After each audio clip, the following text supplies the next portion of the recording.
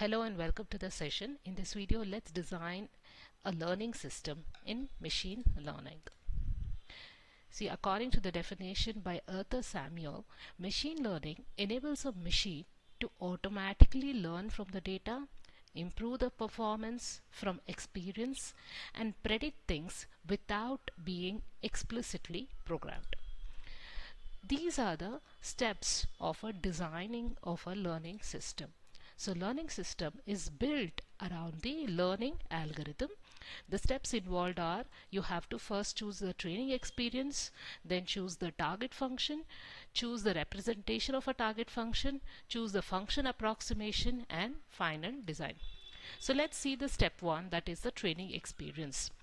See, the first and foremost important task in machine learning is to choose the training data or training experience which will be fed to the machine learning algorithm.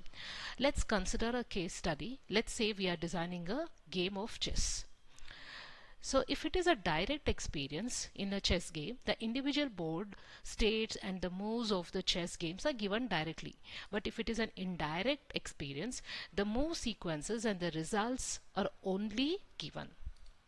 So training experience here depends upon the presence of a supervisor who can label all the valid moves for a board state. So in the sense you have to first choose the training data or training experience where you give labeling for all the valid moves. You say these are the valid moves and label them. So that is the first step, that is choosing the training experience. Suppose you don't have a supervisor, then the game agent will play against itself and learn the good moves. So basically that would be like an example of a reinforcement learning. So no matter what, whether you have a supervised learning or you have a reinforcement learning, that training experience or how you choose your training data becomes very important. The step 2 is you have to determine the target function. So it means target function means you specify, right, the knowledge, or you give the knowledge to the algorithm which will describe what are the, for example in this case of game of chess, you give knowledge to the algorithm describing what are the legal moves. So let's say we write a function called as a next move function. So the next move function will describe what are the legal moves that can be taken for the game of chess. So in the game of chess, you decide these are the number of possible legal moves that can be taken in order to get success. So that would be the target function. So you write a function here that will describe all the possible legal moves to be taken in order to get success. So let's say, since this is about function, right, you are deciding what is the target function. So it can be in the form of a graphical representation, it can be in the form of tabular form or linear equations. So you choose the optimized move using any of these representations. So the next move function will move the targets like out of these moves, and it will tell what are the success rates. So let's say in the game of chess, I have 4 possible moves, right? So the machine will choose the optimized move which will provide success to it. So 4 options are given. These are the 4 possible moves you can take. But this target function will choose the most optimized one in order to have the success. So that's the goal of target function. You choose the most optimized move which will give you success. So now that choosing of optimized move can be done in many ways. As I said, it can be done in a form of a table. You give some rules, you write a function, you write or give it in the form of a tabular form, or also maybe using linear equations as shown here. So this is a linear equation which is shown here, right, where x1, x2, x3, these are the different board features, and w0, w1, w2, w3, these are the weights. So what we can do is we write a function here. We write a target function in the step 3 which will choose the optimized move for the game of chess. In the step 4, we choose an approximation algorithm for the target function. So basically an optimized move cannot be, you cannot choose an optimized move just by using the training data. right? The training data has to go with a set of examples, and through these examples the training data will approximate which steps are chosen, and after that the machine will provide feedback. Okay, so choosing an optimized move, it's just not possible with training data, right? You have to feed the training data to the algorithm, right? And let the algorithm should experience that, okay, these kinds of moves will result in failure, these kinds of moves will result in success. So the algorithm has to experience, like the moves, which moves will give failures, which kind of moves will give success, right? So based upon the experience, next the algorithm will approximate, right, which step should be taken next to get the success. So that is the step 4, where you choose an approximation algorithm for the target function. So the focus here is to choose the weights and fit for the given training samples effectively.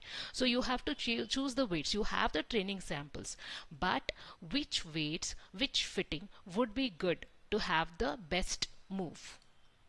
So, and the goal is, what is best move, so that the error is reduced. So how do you measure the error here? You have the training minus V train of B minus V cap of B. So let's say B is the sample, right? And let's say V cap of B is a predicted hypothesis. So the difference between the training hypothesis and the difference and the predicted hypothesis should be as less as possible. Okay, so the difference between the training hypothesis and the predicted hypothesis should be as less as possible. So the goal is to reduce this error. So approximation, let's say how it is carried out. So let's say what we do is we compute the error between the trained hypothesis and the expected hypothesis as shown in this equation, right? Compute the error, right, between the trained hypothesis and the expected hypothesis. Let's say the error is error of B. Then for every board feature, let's say xi are the features of the board and weights are w. So you calculate the wi, you calculate the weights, which are the best weights. So how do you calculate the weights?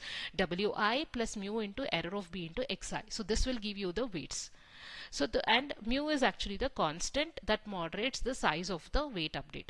So basically you can get the best move by approximating your function. You can get the best move by reducing the errors. So how do you reduce the errors? Is by proper calculation of weights and reduction of errors. So you can calculate the weights through this equation. So basically step 4 is all about choosing the approximation algorithm to get the best move, which results in much reduced errors. To get the reduced errors, you choose the best value of mu and the best value of weights. Now coming to the last step, last step is final design. So you get your final design where the system will go through a number of examples. So once your design is ready, you put your system to a number of examples. You try to see how many failures are achieving, how many success moves you are achieving, how many correct decisions have been taken, how many incorrect decisions have been taken, and based upon that you correct your algorithm, right? You calculate your next step. So one good example is Deep Blue. This is an intelligent computer which is ML based, and it won the chess game against the chess expert Garry Kasparov, and it became the first computer which had beaten a human chess expert. So Deep Blue is an intelligent computer which is based on ML. So to summarize, a learning system should have the following components: performance system, which will allow the game to play against itself. It should have a critic system, which would generate the samples. It should have a generalization system to generate the hypothesis based on samples. It should have an experimenter system to generate a new system based on currently learned function.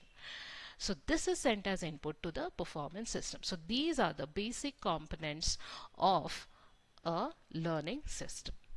So thank you so much. Any doubts, please write to me in the comment box. Thank you.